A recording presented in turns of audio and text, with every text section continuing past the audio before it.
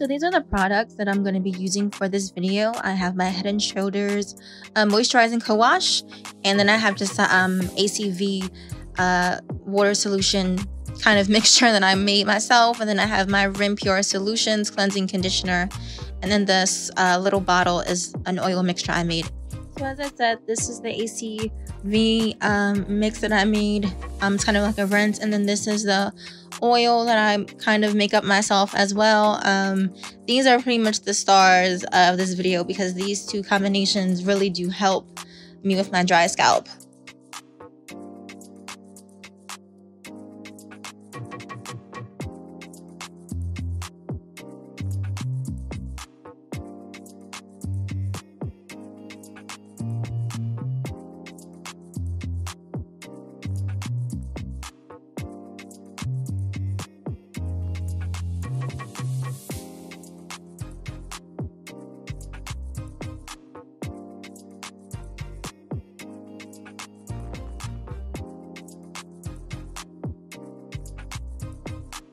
Okay, and here is the AC vinegar rinse that I've created. So I have just like washed my hair, so I'm just spraying it and then I'm gonna rinse it out. That's what I'm doing now, and yeah, it's really pretty self-explanatory.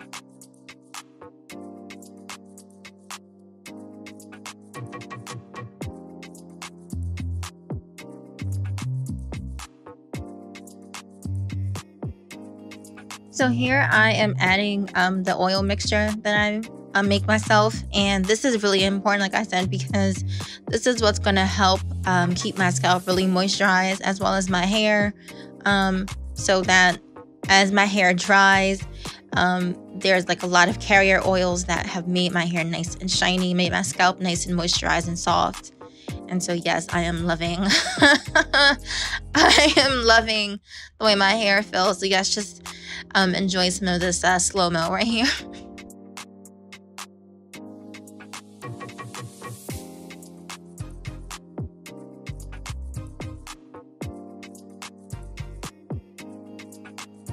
So I have decided not to like speed up this clip right here because I wanted to kind of like show you real time what I'm doing. I don't know if you can see it, but I'm basically twisting the loose parts around the beginning of my braid. So like where you have your braid at the very top, and when you first get your braids done, it's like taut up against your scalp, but as your braids get older, it became like I guess the braiding hair slides down, and there's like, I guess, like a little gap of space between the braiding hair and your hair.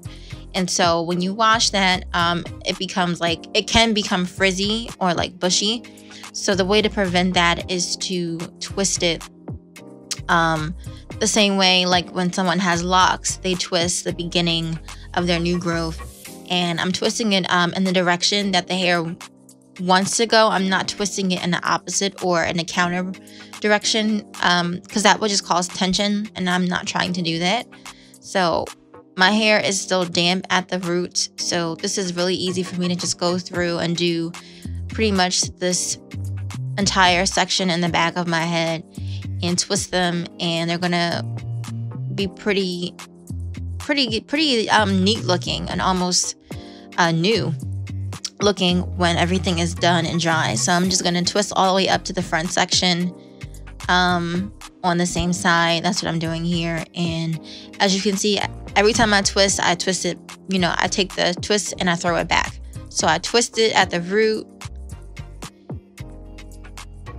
and then I throw it back, and I twist it again. I'm gonna do this one.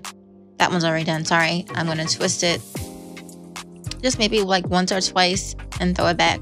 So this is a way that you can, after you're done washing your hair, your twist will still look fresh.